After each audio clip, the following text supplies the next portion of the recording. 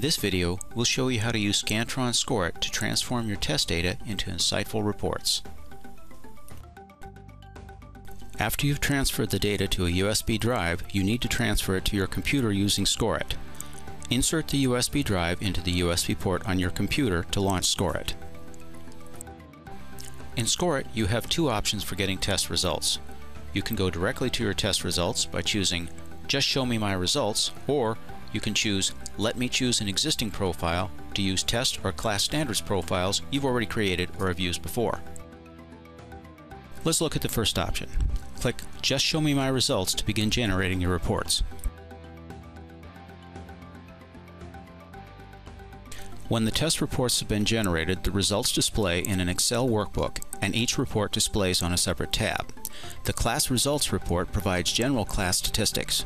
Unless you're using class profiles, student names are not included in this report, but can be entered manually. The item analysis report provides statistics to help you assess the reliability, difficulty, and effectiveness of your test questions. The student results report provides complete detail for each student. If you are not using profiles, student names and learning objectives are not included. The score distribution report provides a breakdown of how many students received each letter grade. The mark quality analysis report provides information on how readable the test marks were for the scoring machine. Again, student names are not included unless you are using profiles. To learn more about interpreting Scantron ScoreIT reports, be sure to see Viewing ScoreIT Reports. Profiles are Microsoft Excel workbooks with a specific tab for each data type you want to associate with your tests. To use a profile you've already created, click Let Me Choose an Existing Profile on the ScoreIT dashboard. Click the Browse button and navigate to the profiles you want to use. In this example, we'll select both test and class standards profiles.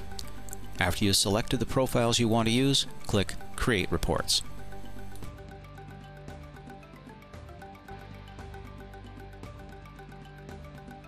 When the report is complete, it displays in Microsoft Excel.